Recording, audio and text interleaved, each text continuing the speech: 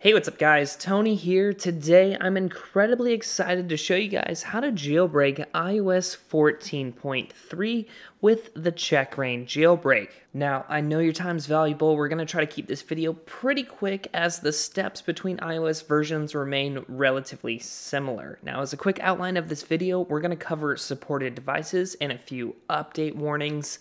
Then we're going to go download the required files, connect our devices, jailbreak, and do some post-jailbreak steps. But before we jump into that good stuff, I would first like to give a huge shout out to our friends over at SurfShark. Now, if you're looking for an affordable, secure, reliable, user-friendly, and fast VPN service, SurfShark is our favorite here on the channel. Essentially, VPNs secure unsecured networks. They also have a huge wide range of practical use cases, from daily things like hiding your internet data from your ISP or avoiding ad manipulation so you don't see the same ad all the time, all the way to browsing restricted content on streaming services in certain countries, or to my most recent use case, protecting my computer while on a public Wi-Fi network. Now, right now, they're offering an incredible holiday deal with us. Using the code ICU at checkout, you can not only get 84% off your subscription, but 4 months for entirely free. And one subscription can be used on an unlimited amount of devices. It's really hard to find something that Surfshark doesn't run on. Their device support is just that good.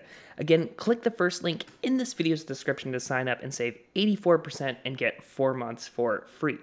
Okay, so let's get into today's video. A few warnings to start off with device support. The Checkra1n jailbreak, of course, will only work on devices from the iPhone 6s all the way up to the iPhone 10. Now, Tanner did a great job in our last video recapping how this exploit works on these devices with this jailbreak utility, if you're interested in more information there. Now, for newer device owners, for everyone that has an iPhone XS to an iPhone 12, do not update to iOS 14.3, as this utility will not work for you. That being said, it does some great things. It provides security researchers a jailbroken environment to discover new vulnerabilities, and tweak developers the ability to get a jump start on iOS 14 support, so that when a jailbreak does come out for all devices, there will already be a bunch of things to install. So, rumors suggest that a jailbreak for all of the devices is going to be coming out for iOS 14 to 14.1 sooner than iOS 14.2 or above. So again, do not update on newer devices. One more caveat with this version of the Checkra1n jailbreak for iPhone 10 and iPhone 8 users: you have to disable Face ID or Touch ID as well as passcodes. Again, for more information on this, check out our last video. And very lastly, as far as the preliminary warnings here go, please check the release notes of the latest version that's out on the Checkra1n jailbreak. The one that we're covering in today's video has yet to officially be updated to include iOS 14.3 support. But as you guys have probably seen from some of the videos we've done in the past, it's really easy to just click allow for untested iOS versions, and that allows us to jailbreak on these new iOS versions on day one in most cases. Again, check the release notes. I've not personally tested this. The only thing I saw is it looks like some iPhone 7 users may have trouble with this version, but again, official support will be coming soon. If your guys' jailbreak is working just fine how it is on the iOS version you're on, just wait until official support is out. Okay, with all of those updates out of the way, let's get on to jailbreaking iOS 14.3. Now, in this video, I'm using my iPhone 10 right here. As you guys saw right here, I'm on iOS 14.3.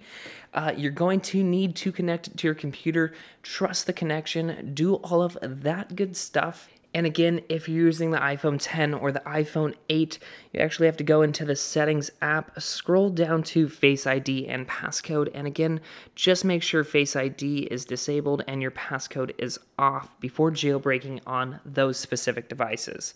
So, with that being said, again, now we're going to head to the computer. You can check the second link down below in this video's description or on screen now as well. Basically, you're going to scroll all the way down to this giant Checkra1n button to download the link. It's it's going to go ahead and take a second right here to redirect. Now this is the time I'd really like to say thank you so much for making it this far in the video. If you guys would like to support our channel, we really appreciate the support. Please consider subscribing. But if you just want to download the Jailbreak, just click here. And it will take you to the official Checkra1n jailbreak page. You can click Get the Beta Now and download the latest version. Again, in this video, we're using 0.12.1. There could be a future update. Just download the latest version and click Download. So I went ahead and downloaded it before we started this tutorial. Essentially, it's going to download the DMG. You can just drag the application to your applications folder and replace the latest version if you have an old version of it already installed. We then can navigate to our applications, obviously, and double click to open. Now, if this is your first time opening this, you might have to approve it by going into the Settings app, going to Security and Privacy right here, unlocking it and the bottom left, and right here you can allow apps downloaded from anywhere. It might actually just pop up something right here for you to allow the Checkra1n jailbreak to open up. But since I've used this utility in the past, it opens right up for me. So since we're using the iPhone 10 on an untested version of iOS, we can go ahead and go to Options. We're going to click Allow Untested iOS Versions right at the top. And again, right here, skip a 11 BPR check. If you have an iPhone 10 or an iPhone 8, you are going to select that. But if you don't have one of those devices, just leave that unchecked. So in my case, I'm using an iPhone 10.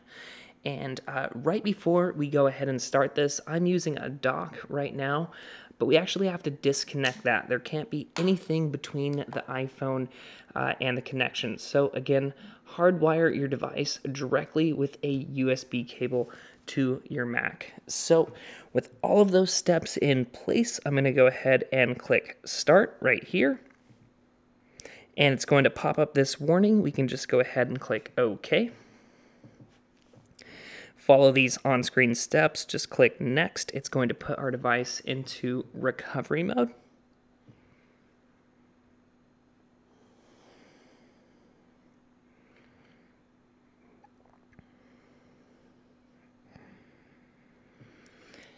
And we're going to click Start. Just follow the on-screen steps, again holding the side and the power button, releasing the side button when the time comes.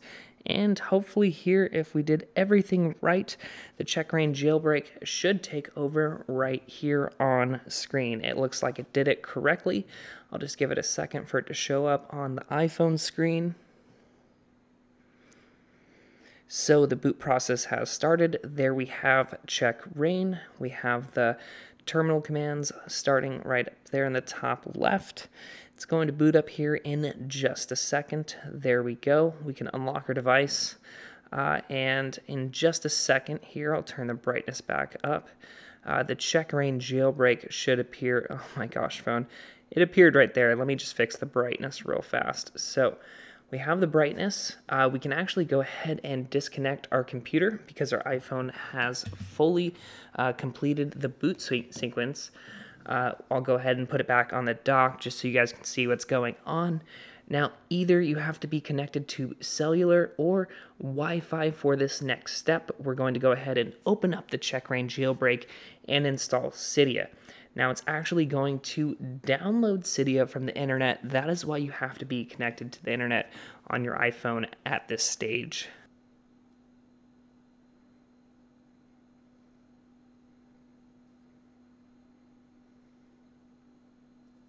And there we have it, guys. As you can see, it took a little bit of time to download that. It really depends on your Wi-Fi connection. But once Cydia has been downloaded, you guys can go ahead and tap to open it. Again, the only other thing we're going to do, well, actually, while we're on this page, I'll scroll down and show you guys. Of course, we actually are on iOS 14.3. I turn the brightness down a little bit.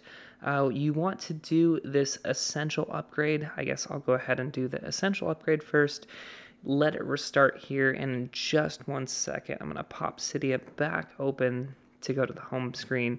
And right there, guys, iOS 14.3, Cydia is running perfectly fine. Again, do Essential upgrade or do a complete.